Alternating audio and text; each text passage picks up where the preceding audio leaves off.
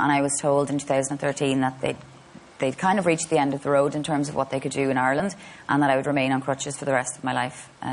So that was a very memorable day for good reasons. I walked out of the hospital and just took a moment and sat and thought, look, you're somebody that has waited to get better for a very, very long time, and you've put things on the long finger because you keep saying, once you get better, you'll do this. And I realised that in that moment that I was just making excuses. Let's be honest, I was just making excuses.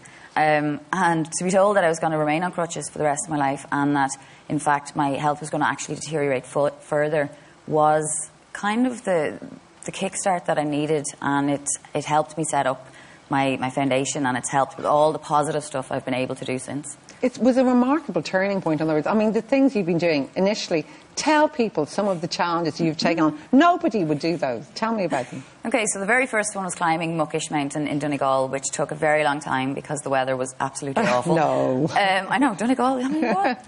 We're known for our good weather. And after that, once I did that, once I climbed my first mountain, I thought, okay, so I can at least do this, because I didn't know before. Yeah. It was more of an experiment. Can I do this with crutches? The terrain on the mountains in Donegal is very boggy. There's a lot of heather, so crutches get caught quite easily. So it was a very frustrating climb, but I learned a lot. And I realised that I loved it, that I loved that feeling at the top, and I loved that feeling at the bottom. I've been able to go home. So it was the start of a couple of years of adventure and pushing myself. So it's led to me attempting a Guinness World Record in Holland. I've done rock climbing, attempted diving. What have I done today? Abseiled down. Abseiled down. That footage was from Fanad Lighthouse in Donegal. We did that actually 3 times. I was terrified the first time, climbing over that famous red railing at the top, climbing over head first. But once I did it once, I realised this is absolutely brilliant. So let's do it 2 more times.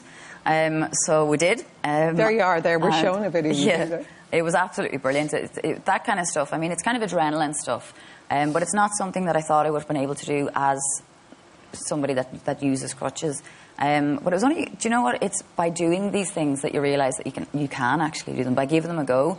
And it's resulted in me attempting crazy things. I did the fan dance in January, which is 24 kilometres in the Brecon Beacons, a march usually reserved for the British Special Forces.